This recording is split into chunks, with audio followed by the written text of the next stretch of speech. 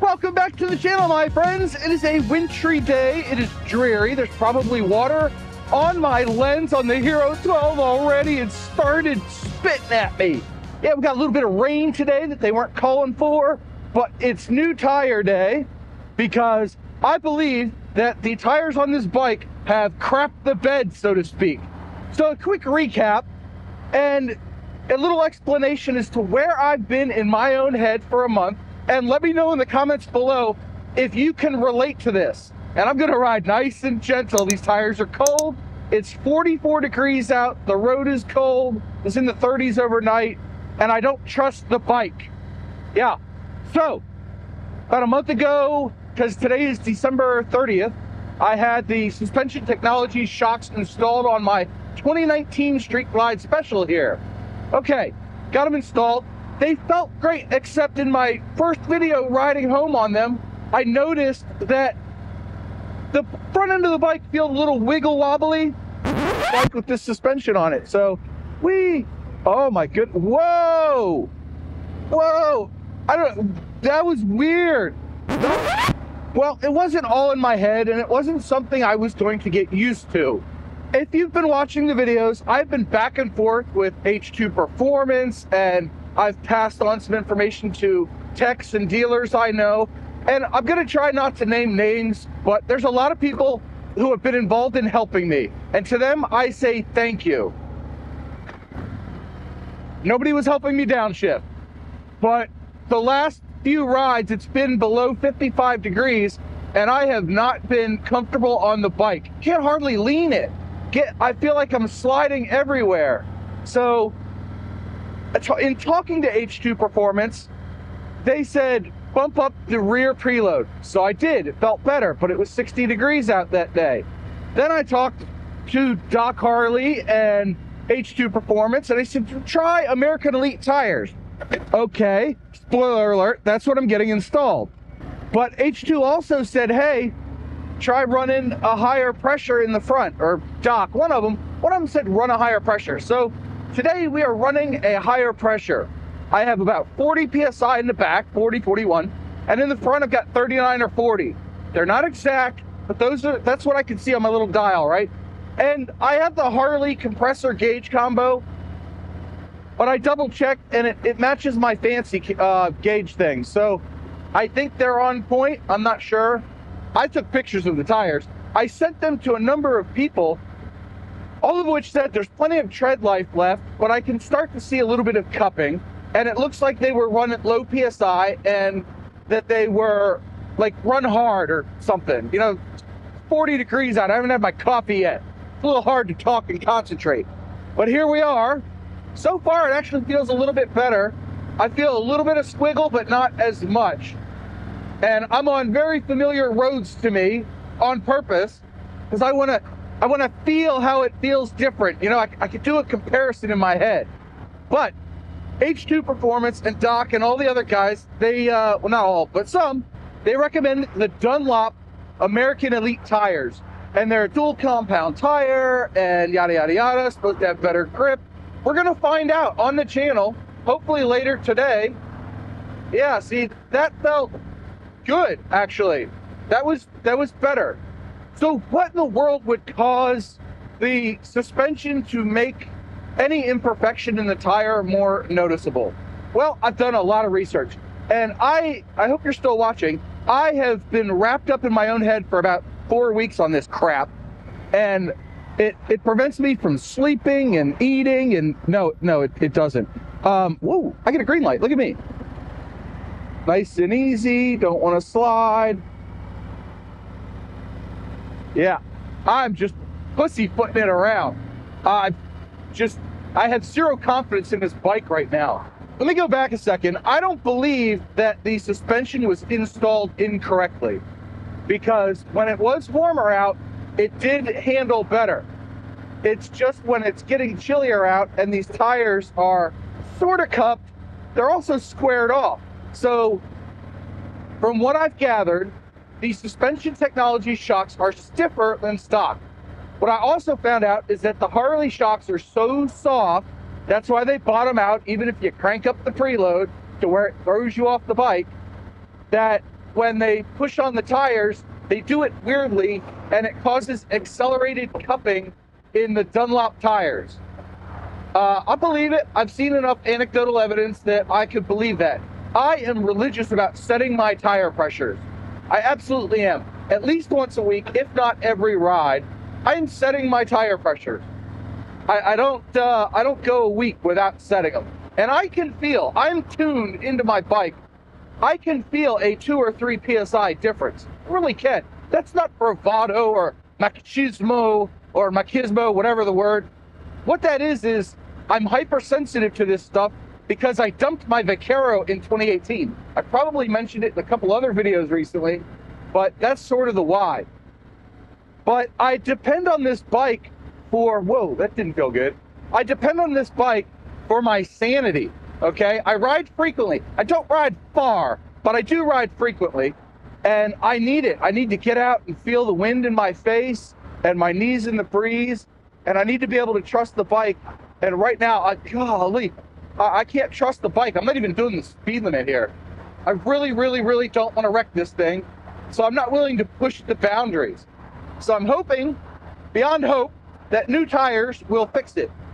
The dealership that I'm going to is a new one to me. I've never had any work done there before, but I have been there on the channel several times, and they happen to be running a $45 per tire install special. So with that and prices close to Revzilla, I'm giving them a shot. You know, it's about $300 in my area cheaper to install them here at this dealer than the other dealers. So if you are those other dealers and you're watching, I'm sorry, but they had the best price and they have the tires in stock, and I'm impatient. I would have loved to have waited until spring to have this done. I really would. I would like to just not spend the money until springtime and see how they are when it's warm out, but it's bothering me so much in my head that I'm not willing to let the bike sit for 3 months until I can ride again and the temperatures are warmer. It's not going to happen. So I think that brings us up to speed. I don't think it's the suspension. I think it's the tires. They do have some imperfections in them. Half the tread life is gone. We're just going to see how it goes. And that's all we can do, right? We can only do the best that we can do at the time. My goodness. I don't like this front tire being at 40 PSI. It is not comfortable. I don't know. The bike just wants to whee. But the dealership did say they're going to check the whole thing over. I think they're going to do a fall-away test to check the steering neck bearing, because that can affect this. They're going to check the fork alignment, because that can affect this. They're going to check the wheel bearings, because that can also affect this. So there's a lot of variables. So when somebody comes out with a video and says, do this one thing, it'll fix your Harley wobble and this and that. If you go back to 2 or 3 years now, one of my first 50 videos, was me getting a bunch of stuff done to this bike to fix the Harley wobble, and tires, brakes, and wheel bearings, and the steering neck bearing. Those were it. Those were the things. That's what fixed the bike the last time. So it stands to reason that, you know, what, 20,000 miles later, maybe that stuff will fix it. And I'm willing to try a new set of tires, because I don't like that the Dunlop OEM tires cup so easily and don't last very long. From what I've gathered, anecdotal evidence again, these should last, these American Elites I'm having installed, should last about twice as long. So again, I'm putting a lot of hope in one basket, and I'm not even doing the speed limit. I am just such a wuss on this bike right now, and it's probably fine. Somebody else would ride it and be like, dude, that bike's awesome. Feels great. But for me, it's not.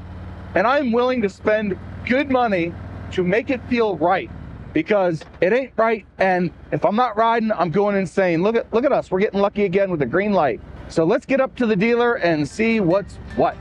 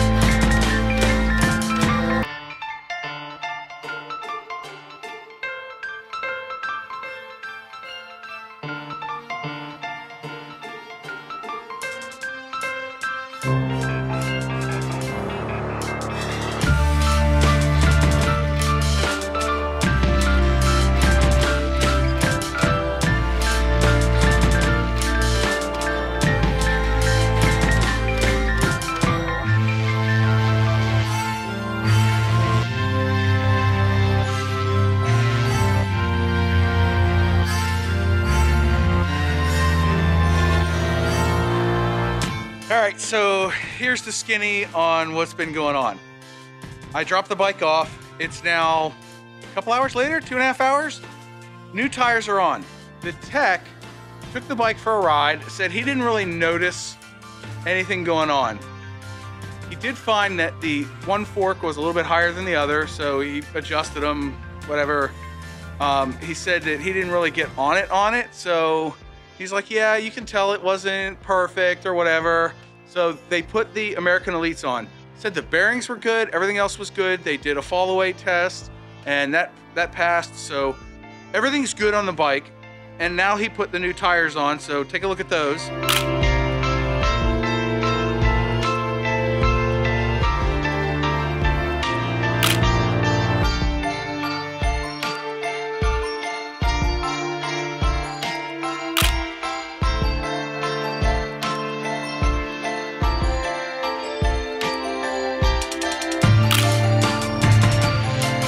Is that not a sexy looking tire?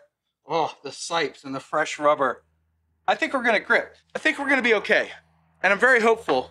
The tech also said that while he didn't get on it with the new tires, because they have to be broken in, right? You gotta ride 100 miles or so easy.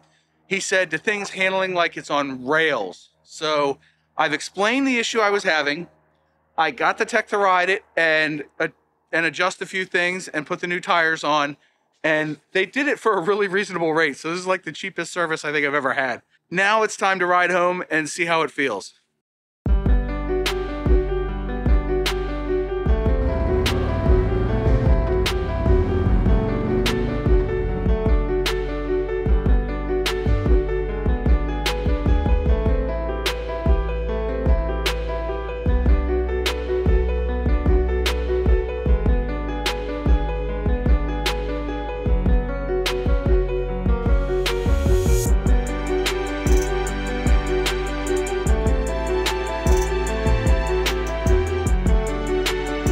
All right, look, nothing in my hands. You can tell I've been riding a while, half an hour.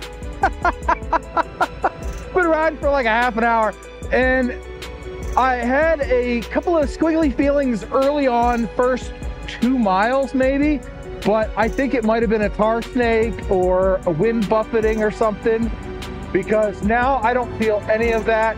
I've made some right turns, some left turns, some stoplight type turns, you know, and I don't feel any of that squiggle, just the bike gripping the road. I feel the wind right now.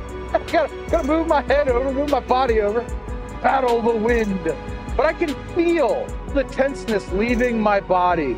And I'm gonna take this corner nice and easy. This gave me problems the other day. Man, the bike just wants to go through the corners. It just wants to go through the corners now. Oh, look at this, watch this. I can go through this corner again at regular speed. Oh yeah. The bike wants the corner now. This is really quite something. It's like you breathe on it and it's like, yep, we're gonna go around this corner. And it doesn't feel like it's sliding at all. Again, I can feel the tenseness leaving my body. And I know there's gonna be a wet spot up here. It's not my wet spot, I didn't cause it. Oh, it's bright, bright, bright, bright. Hey, there we go. I gotta clean my visor again. Get a little dirty. But I am not as trepidatious as I was a couple hours ago. This is much better. Here's a bend. We're just gonna toss it into this bend. Toss it. There's a bump, a couple of bumps mid-corner. Nothing, just no slipping, no sliding. That was enough to like leave clench marks on my seat before. I've been a very clenched buttocks rider for the last few weeks. Now not so much. Take it easy the first couple of miles. Realize that the tires are cold. Don't try to do any sudden movements. But then after a couple of miles, just lean into the corner. And it's not even so much leaning further over that was the problem. It's more leaning just a little bit. That's enough to cause an issue, or was. Not anymore. What are we doing here? I'm getting in this other lane. I want over. Yeah, I'm gonna get pole position, baby. And now I have to go fill up. So I will be sure and do more rides on this, but so far I'm a believer. Let's see, what do we got? 220 on the tank, 10 miles to empty. I've been running on low fuel light for 20 miles almost. 19.4 for the pedantic ones who have to have specific data to work with, or datum, data, pronounce it how you will. But this is quite something, my friends. Yes, new rubber always makes John feel good. Not like that. Get your mind out of the gutter. Can I get a green light? Anybody? Bueller? Bueller, where's my green light? There it is. Oh yeah, nice and smooth. These are like problems people in Florida don't have to worry about. Nope, they don't. They just go out for a ride. They catch themselves in a thunderstorm every afternoon. At 3 o'clock on the dot, it rains all across the state of Florida. Fight me in the comments below. No, don't fight me. I don't like fighting, but you can tell me the truth if you want. Whatever. Truth ain't gonna hurt me. Do I need this? Yeah, we're good. All right, so I think that's about gonna do it for this really long video. I'm sure it was a long one, but it's stuff that needs to be said, right? So, you know, you get in your own head, you gotta fix it somehow. And for me, that's throwing money at the problem. Go figure. Anyway, I hope you enjoyed this video. If you did, boop the like button, and I'll see you guys in the next one. The 2 mantras, they come in handy.